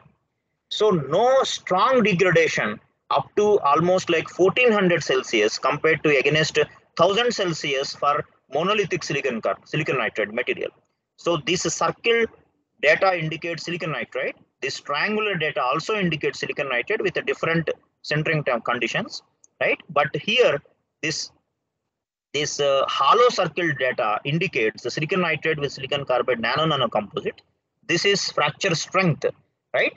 The strength up to strength at the fracture. So you can see at around 1000 Celsius, this monolithic one degrades, right? Because there is a softening. So whereas here in a composite of silicon nitride, silicon carbide, this will still, it is no such drastic degradation. Of course, there is a softening, but there is a degradation here, but it is a continuously, there is no such so fast, steeper degradation until it achieves 1400 Celsius. Now there is a benefit of temperatures, almost like 400 Celsius temperature. Like when you are using such a material for turbine applications where very high energies, high temperatures are generated, right? So the material will degrade easily. So if you use this silicon nitride, silicon carbide, nano composite, you can use this material even up to 1400 Celsius without having such a degradation. You see the strength levels are much higher, right? Here at room temperature. So here it's like from 1000 MPa here, and this is almost like 1400 or 1300 MPa. You still have this more than 1000 MPa at 1400 Celsius. Whereas at 1400, this normal monolithic silicon nitride has a strength close to 600 or 500 MPa. So you will have such an increase in improved strength of this material if you prepare a nano composite. How could you prepare? By hot pressing, right? This is not possible by conventional centering. You need to prepare such an advanced material with activated centering technique. So with the increase in the silicon carbide, the fracture strength also increases and attains a maximum value almost like silicon carbide 20%, 20 volume percent. Okay. So the direct bonding of the silicon carbide with silicon nitride decreases the slow crack growth caused by the softening of grain boundary phase of silicon nitride. So you will get a large benefit of applying this material even at a high temperature of 1400 compared to 1000 Celsius in monolithic case. Okay. So it's very important, research study. So another example, because I'm just looking at oxide or non-oxide, oxide to non-oxide kind of class composite. So earlier was non-oxide, nano composite. Now you can see aluminum oxide material with a non-oxide silicon carbide reinforced. So you can see here all these nano phases are inside the grain of this alumina are along the grain boundary. So this kind of microstructure is prepared by hot pressing of powder mixture containing mullite, aluminum and carbon at 1800 Celsius. Mullite is nothing but aluminum oxide, silicon oxide, okay, alumina silicate. So mullite, aluminum and carbon at 1800 and use it to develop aluminum oxide with 18 volume percent silicon carbide nano composite. So such a microstructure material will give a strength of almost 800 MPa and moderate fracture toughness of 3 MPa root meter. So reactive hot pressing gives you such a good microstructure. Another good example where you will be interested to see machinable ceramics. So ceramics are brittle, machining is very difficult, right? But there are certain ceramics which you can prepare, which to make them machined, right? So machinable ceramics can be prepared. One example is aluminum oxide with nano boron nitride reinforcement. This boron nitride is hexagonal boron nitride. You can understand there is another important boron nitride, cubic boron nitride. Cubic boron nitride is very hard. Hexagonal boron nitride is softer, and hexagonal boron nitride has a layered structure, right? So because of the uniform distribution of this hexagonal boron nitride in the matrix of alpha alumina, actually, so you can have an improved fracture toughness, right, from 2.0 MPa root meter to 5.5 MPa root meter. So it is more than double improvement with boron nitride reinforcement. Hexagonal boron nitride being a softer and the hexagonal layered structure, it will facilitate sliding or machining. So the fracture toughness can be improved. So the crack deflection is much more. So the fracture toughness is improved. Because of the improved fracture toughness, you can make some drills like this in the block, right? So this block could be drilled. Not only drilling, you can even prepare such a complex geometries by machining, by preparing a different composite material of silicon nitride with 15% boron nitride. So you can see again silicon nitride grain with a boron nitride grain, and the interface is so strong because there is a direct bonding between grain and grain. So you can make such drills or even make such a complex shapes. So the difficulty of this, limitation of lower fracture toughness can be removed by applying such a hot pressing strategy of this nanoceramic material development. Okay, so let me just have a recap, because we are going towards we are actually going towards advanced sintering techniques for developing nanoceramics to have an improvement in certain properties. If you can follow this, that is the very good. Okay, so another important sintering technique is very faster rate of heating. So only pressure application via heating, like that you did in hot pressing, does not always ensure grain growth restriction to nanocrystalline regimes. Some materials of ceramics require even other technique to restrict the grain growth. Okay, so only pressing and heating will not result into the nanocrystalline regimes. So in those cases, how do you manage? You manage by understanding the science behind the grain growth. If you apply faster rate of heating, alpha being a fast rate of heating, like this G indicates the grain size. The G at the temperature T equal to this G naught is the starting grain size, right? Then it is this grain G naught plus G this constant, material constant, by alpha, which is a heating rate, integral from T naught to T exponential of minus QG by KT dt. So QG is the activation energy for the grain to grow. Okay, so if you apply such an Arrhenius type of equation and then add this term to the grain size, then you will have an idea about how much is the grain size.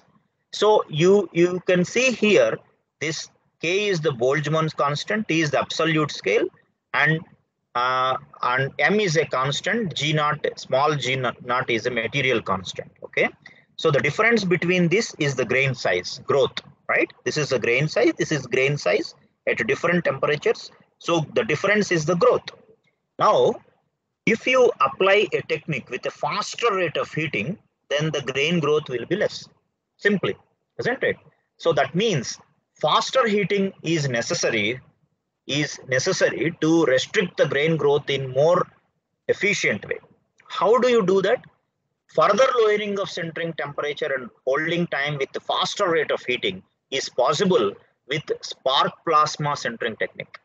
Okay, so what is this? Let us just have a brief overview of this spark plasma sintering technique. This is an advanced sintering technique where pressing and heating similar to hot pressing is done. In addition to that, heating is achieved by passing current through electrically conducting pressure dies and or conducting powders.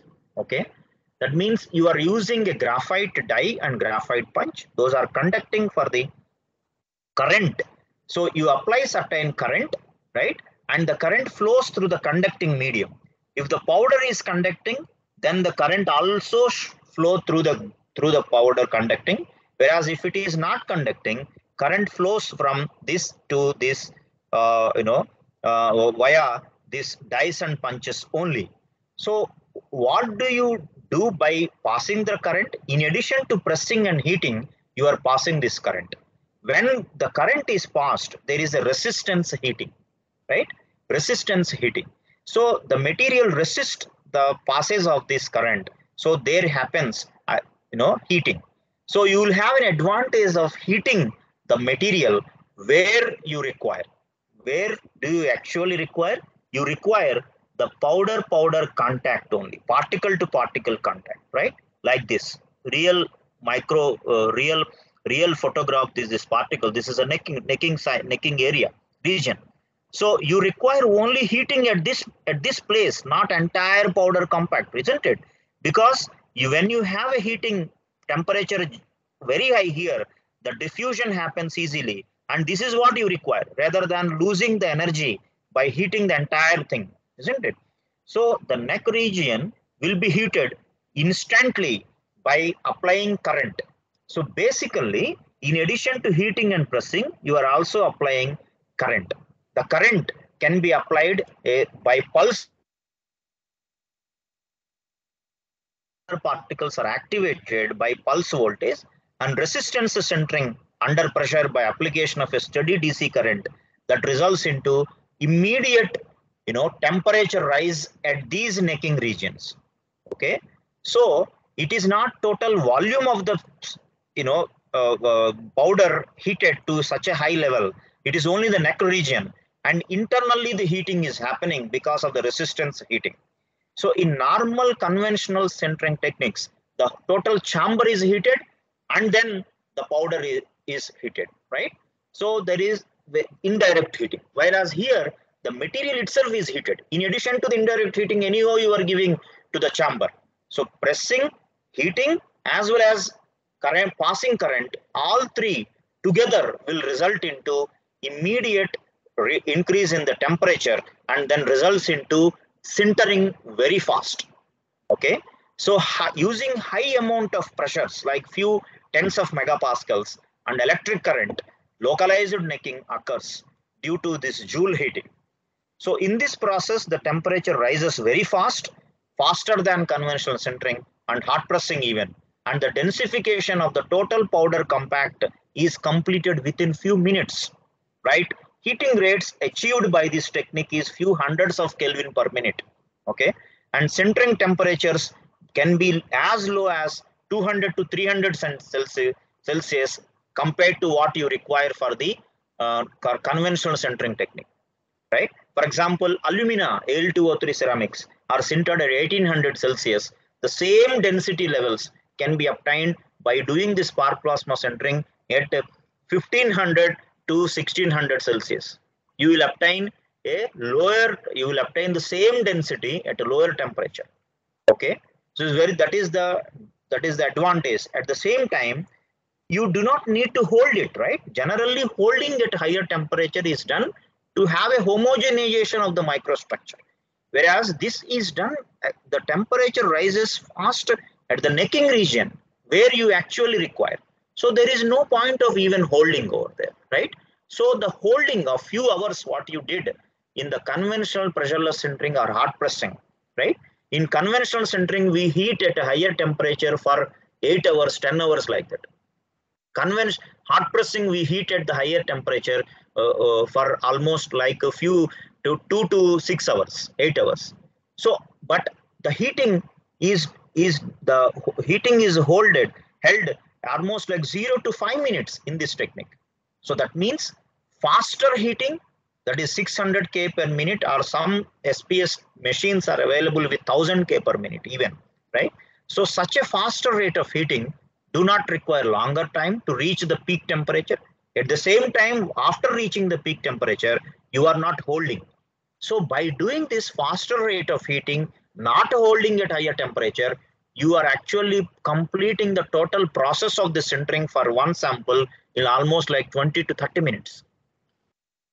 Imagine in a conventional sintering technique, you require almost 20 to 22 hours for preparing one sample, because conventional sintering, pressureless sintering, the heating rates are few tens of Celsius per minute, like 5 to 10, 10 Celsius per minute. You cannot go even more than 10, right? 5 to 10 degrees Celsius per minute.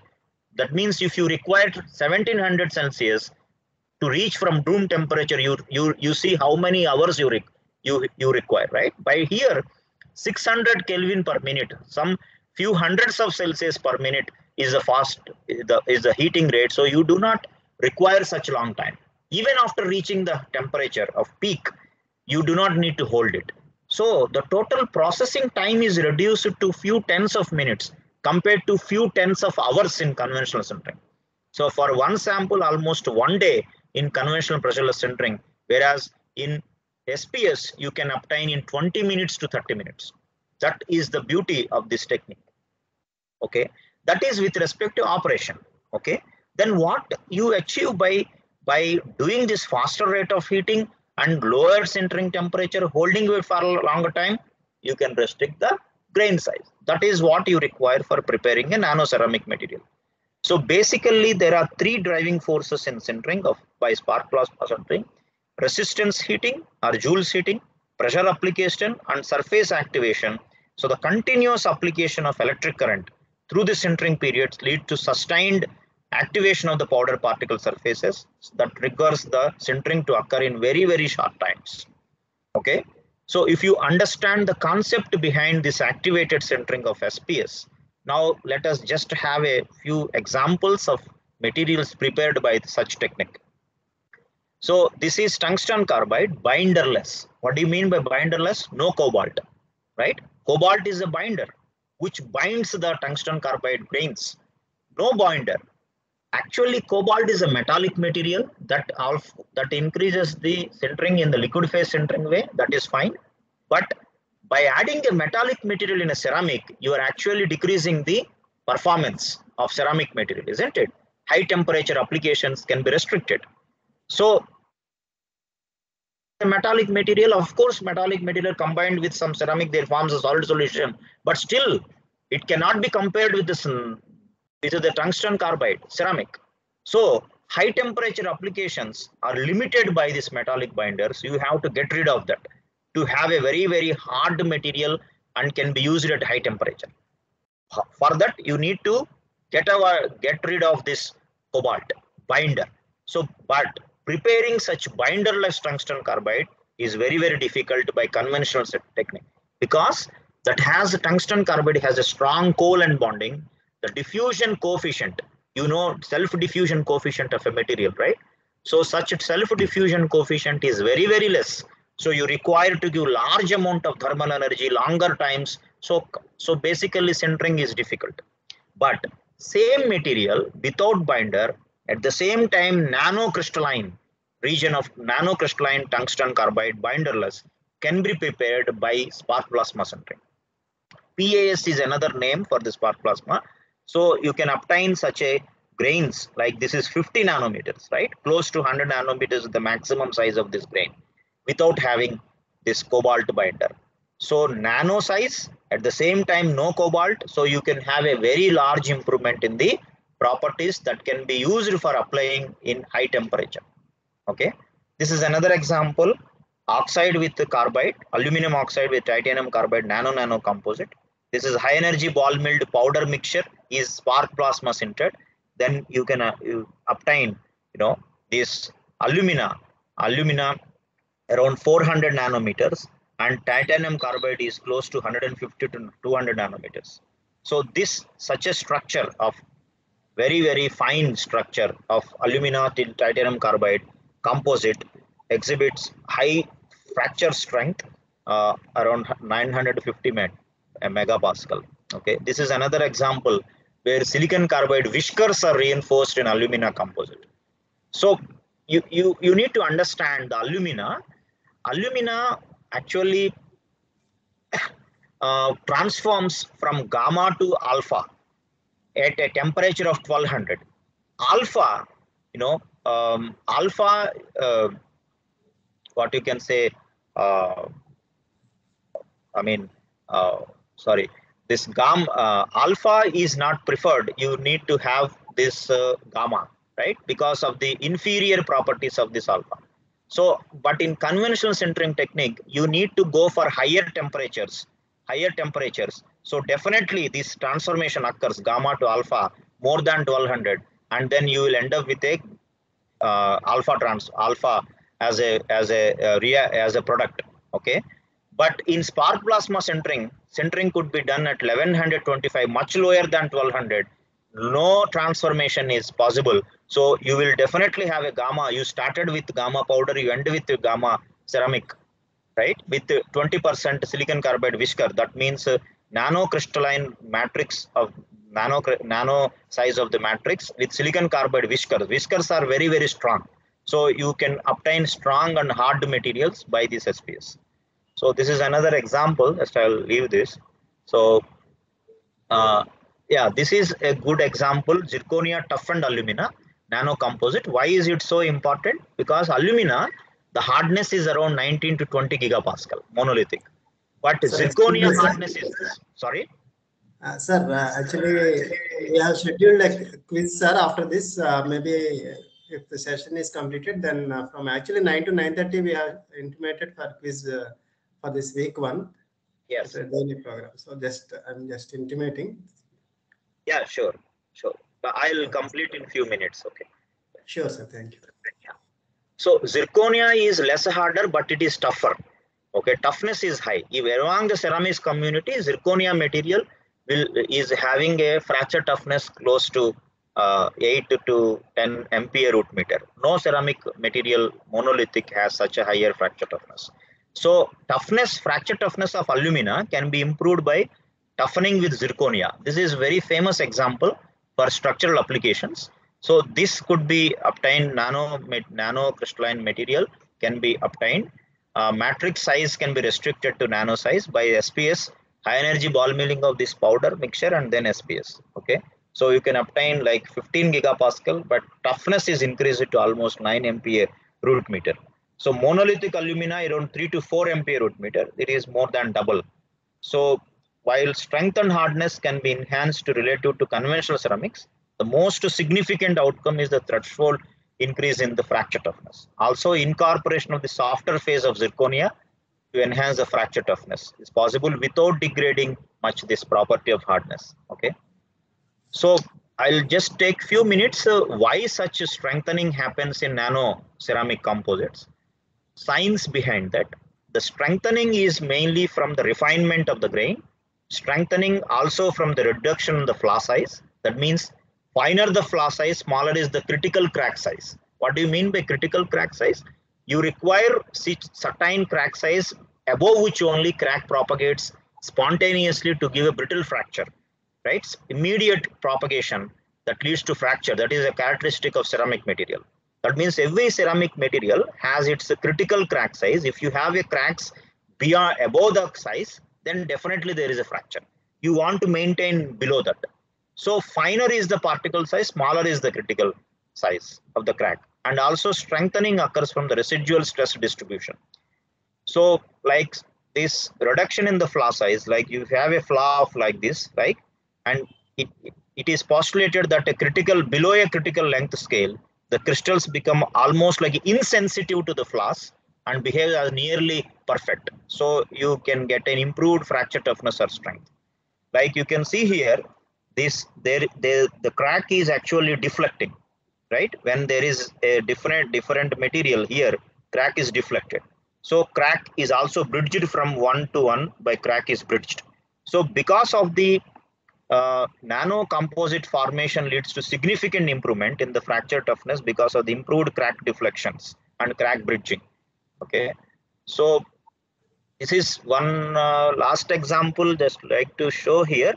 Transgranular fracture in ceramic nano composite. This is monolithic alumina. This is silicon carbide nano phase nanoparticle reinforced alumina ceramic composite. So here the fracture surface is more like intergranular. The grain is completely removed. Grain boundary is weaker. But here grain boundary is made stronger by dispersing such silicon carbide nanoparticles. So the crack has to propagate through the grain, right? So it requires larger amount of energy to fracture than this one. That means the fracture toughness is increased. So once the fracture toughness is increased, then you have an improvement in the property, right? There are some other properties like wear. Wear can also be reduced by reducing the size, right? You can see this grain size reduced from 2.2 to 400 nanometers. The material worn out is also reduced in some wear conditions because of the less reduction. Okay, so this is one of our studies where silicon nitride formed on the silicon carbide particles by heating this powder in a nitrogen atmosphere at different temperatures of 1400 to 1500. So we could able to get silicon nitride on the silicon carbide. So such a dual phase microstructure will dual phase microstructure development is recently patented now from our group, and that can actually such a reinforcement and aluminum alloy can reduce the wear. Okay, so that was one of the applications. So finally I stop here.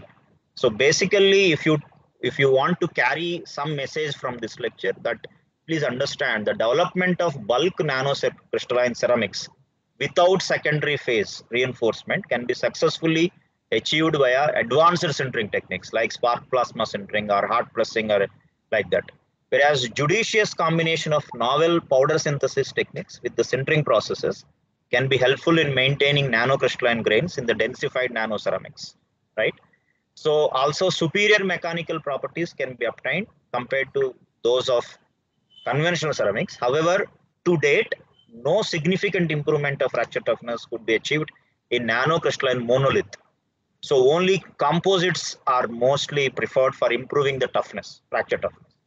To couple the improvements from advanced processing techniques with fracture toughness improvement, nano composite design is recommended. So that is where nanoceramic composites stand as a alternative, So finally, in this lecture, I introduced to ceramic materials and also have given some photographs of applications of oxides and nano-oxides.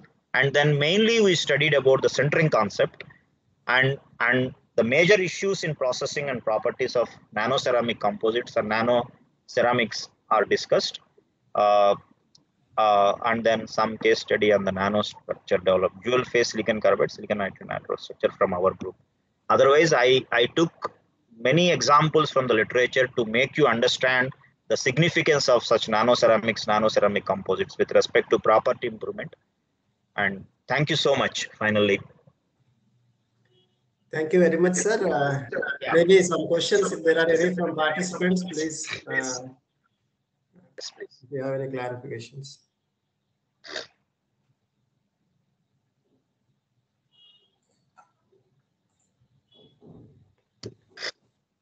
Good evening, sir. Yeah, good evening. Sir, in two-stage sintering, you have mentioned after reaching a temperature T1, suddenly you need to decrease the temp up to T2, right? Yes. Lower temperature.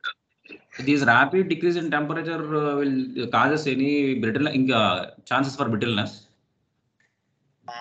You mean to say this crack propagation, right? Because of the thermal expansion. No, basically you are heating it and then cooling, right? Cooling and then maintaining that lower temperature for longer time. So you have to cool it to only such an extent, not to very low temperatures, where you expect such a cracking, okay, immediate thermal shock. So we are not giving such a thermal shock. That is why T2 is very close to T1. If you remember those examples, 1350 to 1250 or 1150, something like that. Okay, it's not like decreased by 1000 Celsius or 500 Celsius like that. Okay, so the thermal shock resistance is taken care. Okay, sir. And another thing is, if the grain size is low, that means I think we will get a number of grain boundaries. Yes. Is there any relation between number of grain boundaries and hardness? Because number of grain boundaries are more, hardness is going to increase. Yes, that is what Hall-Page relation shows. If you really count that, the area fraction occupied by this grain boundaries will be improved, right? You have a unit microstructure, right? Okay. You are reducing the grain size. That means grain boundary fraction is increased in the same unit microstructure. For example, in one unit microstructure, you have 100 grains. You reduce the grain size, it will become 1000. Okay. So those number of grains, that means the area fraction within the unit microstructure is increased. That causes hindrance to the movement of dislocation. So the deformation is not possible very easily. Difficult to deform. Difficult to deform means deformation resistance increased. That is nothing but your hardness increased. And sir, you have mentioned because of residual stresses, the crack propagation will be prevented, right? Yeah, but you need to play with that nature of the residual stress. Okay. So if the residual stress is tensile, crack will propagate. If the residual stress is compressive, crack will be restricted. So actually, this residual stress is advantage or disadvantage for a mechanical point of view? Yeah, definitely. If you have a composite, definitely you need to select a reinforcement for that composite in such a way that the crack is restricted in propagation. Okay. So you need to maintain that residual stress always in the compressive mode. Okay. Yeah, but every phase will be subjected to different types of stresses, either tensile or compressive. So yes, you need to maintain that by selecting a proper reinforcement. Actually, if the membrane is subjected to fatigue loading, then how it is possible, sir? Sorry, which is membrane? Yes. Okay. That means if the nature of loading is fatigue in nature, then simultaneous change in stress nature from tensile to compressive or compressive to tensile. Yes. So in those conditions, generally we don't prefer these ceramic materials if there is a large difference in the loading. Okay. So because of these fatigue alternative cycles of loading and unloading, there is a premature cracking. Okay. If the cracking size increases beyond the critical level, definitely propagation will be spontaneous and fracture happens easily, right? So you need to take care about the loading, the level of loading in that. Yes, sir. Or you prepare a microstructure so that crack is arrested. As I told you, the crack deflection, crack bridging, or some ductile metal bridging. So you prepare a composite in such a way, like if you are using some fiber whiskers, then energy will be used for pulling out or debonding, something like that. So not for propagating through the matrix. So you need to design the microstructure in such a way that it will resist such a fatigue effect. Okay, sir. Thank you, sir. Welcome.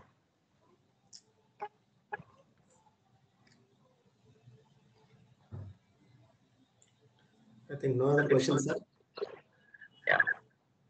Yeah, I understand, because this is probably the new topic. I don't know if anyone other expert has covered this materials. Okay, I do not know.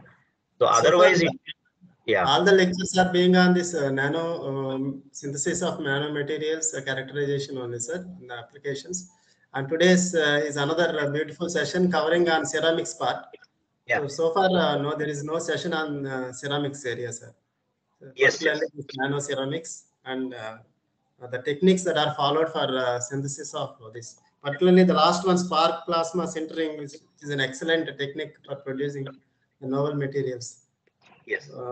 On behalf of the Mechanical Engineering Department of JNTU Gurjara University, Gujarat Vijayanagar University, we would like to extend our sincere thanks to you, sir. So this is AICT Atal Academy sponsored 2 weeks hybrid mode FTP program. So we are very much thankful for sharing your valuable expertise. So thank you very much, sir. Right now the participants are active. Actually, I shared the link for the quiz. This is the week 1 quiz program. Quiz should be submitted by the participants. So I request all the participants to submit their online quiz. So I have shared in the chat box. I have shared in the Google, that WhatsApp, and even emailed that to all our email IDs. Also, I welcome all the participants for the offline program from Monday onwards, next 5 days. So while coming to the college, I request all the participants to bring their registration forms, signed hard copies of their registration forms, and submit in the Department of Mechanical Engineering, JNTU.